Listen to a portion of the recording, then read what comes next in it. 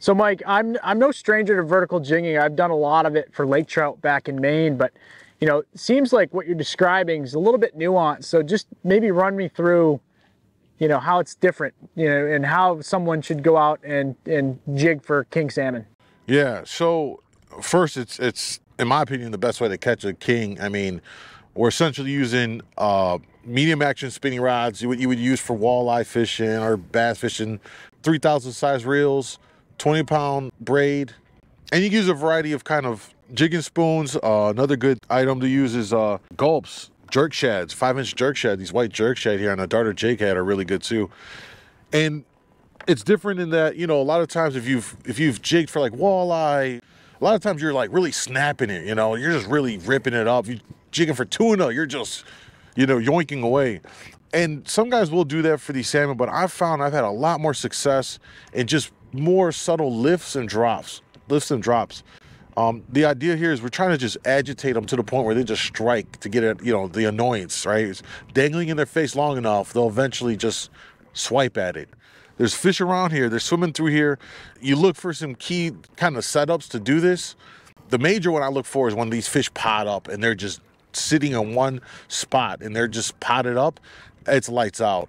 The next best situation, which is what we have here, is we found this kind of fish highway, and these salmon migrate through into these harbors, through these kind of just paths. You'll always find them in this area, and I just call them fish highways. And I've located one earlier. We trolled, I've caught my 3 fish, and I found that this area they were holding here. Now they're not potted up per se, but they're constantly swimming through here in a small group of like 2 or 3. And so the goal here now is to sit here, and as they transition through this fish highway, we're able to pick some off. Now, these fish highways, is it usually determined by structure, or, you know, is it a little bit willy-nilly for the salmon returning to the harbor? It's not so much structure here because, I mean, this close to the harbor and the marina, it's pretty flat. It's just we're in a little bit deeper water, in 36 feet of water, and you've got fish coming your way, so see them over there. Awesome. Send them over. Yeah, I know. Give a quick jerk up. Usually I'll trigger them. Yeah, there's nothing like that here. This is just the most direct route in from open water straight into the marina, right? Because we're just east of the harbor mouth. The river's in there, and they eventually, when we get a big rain or if we get a temperature change in the water, then they'll start shooting up that river to go do their spawning. So you're only allowed one jigging lure the rest of your life for king salmon. What would it be? Wow, you know, honestly, the jerk shad 5-inch white on a darter jig head, it's tried and true. It's a staple here for jigging for kings.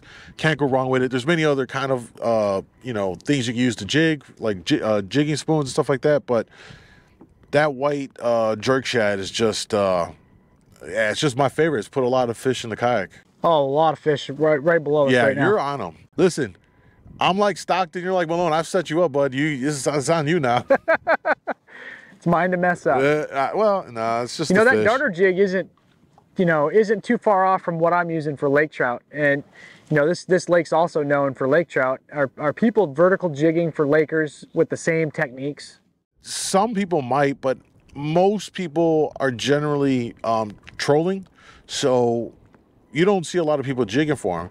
But I do think, and I've done it, one of the best times to do it is in the spring period. When that water's cold and they'll actually come in real close to shore, depending on, you know, and then we got a lot more down in Chicago in the southern basin, like Indiana, Chicago, or Illinois waterways. They come right in real tight to the break walls, to the, you know, the marinas and the harbors, and that is the great time to go ahead and jig for them. And I just had a hit.